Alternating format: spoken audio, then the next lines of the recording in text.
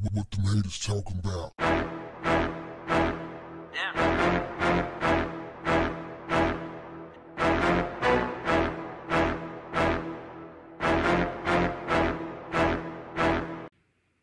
What's up, family? Want to see a man? There's a video out of a Black Panther from Milwaukee. He's G-checking a store clerk foreigner for selling a 12-year-old black girl a tobacco product and then mushing the face of the woman who came and checked him about it. Dude was playing no games with him. He said, "You shut up, I'm talking." He asked him point blank, "Why did you sell the 12-year-old girl the tobacco product and then put your hand in this woman's face?" And of course he lied, tried to say he didn't do it. He told him, "Call your boss." Made him call his boss. Boss get on the phone, and I guess he was playing games. He had time for all of that. Put the phone down, checked him again. He told him straight up, he said, "You got to go. I want your ass gone. Next time I come in here, you got to go." Now, in the video, you may wonder why nobody else was in the store. That is because my man had backup. He had Black Panthers on the outside of the store, refusing to let anybody else in until they were done conducting business. I like it. I like it, I like it, I like it. If you know these guys, tell them to reach out to me. I need to get them on the show. I need to help them raise funds. We need to make sure that the people is backing these type of guys. This is what we need, fam. See, I do believe that the more men see how men are supposed to respond in these type of situations, the safer our communities are going to become. We need men, not boys, not dudes who want to be girls, who are jealous of women, who hate women.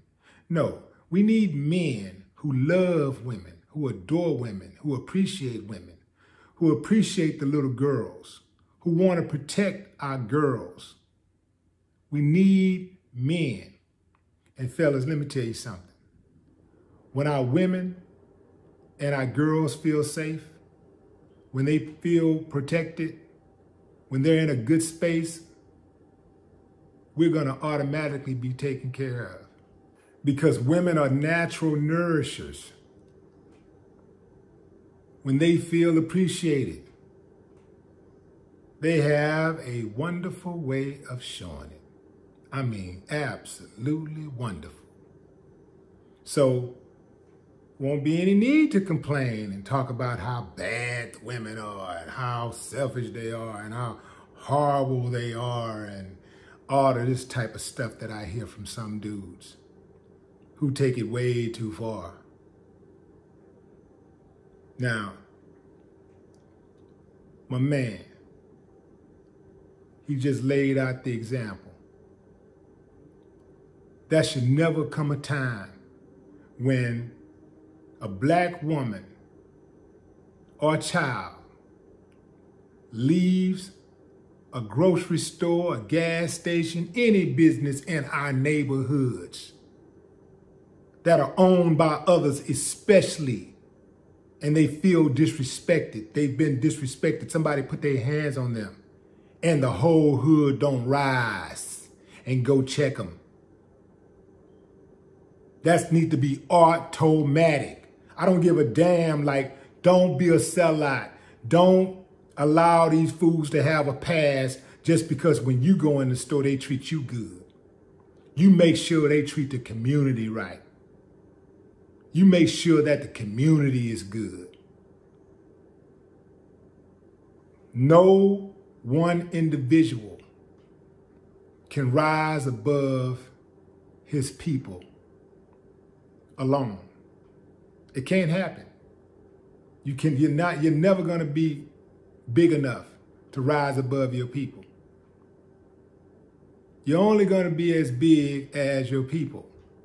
You can be selfish all you want to, but you only get so far with that. If you got it and nobody else around you have it, you ain't trying to bring nobody up with you, like nobody, you're useless. I salute dude, whoever he is, I salute him. And I salute all the frontline soldiers. These type of things just don't happen when I'm around. Like, I don't be around these type of situations, and I'm in the hood. I go to the hood at least a couple times a week.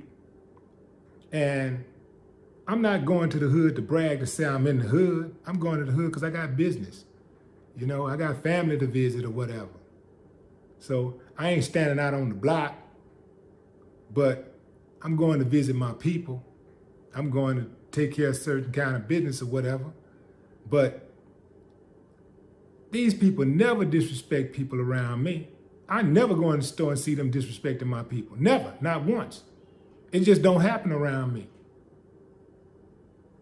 And you ain't got to wonder why. I'll tell you. Because they know when I'm in that store, when I walk in there, it's a man in there. They know it's a man. And they know I'm a protector. They know they're not going to be able to treat my people bad and get away with it. So if they're treating your people bad and in your presence, what they're telling you is that they don't respect you. And they know you ain't going to do nothing about it. Because they're looking at you like a sucker. Now, you might be thinking they're looking at you like, oh, that's the homie. We cool. He gonna be cool with it. No, they may think all of that, but at the same time, they're thinking you're a sucker, because only a sucker would allow somebody to disrespect his people and get away. No more talk. What the haters talking about?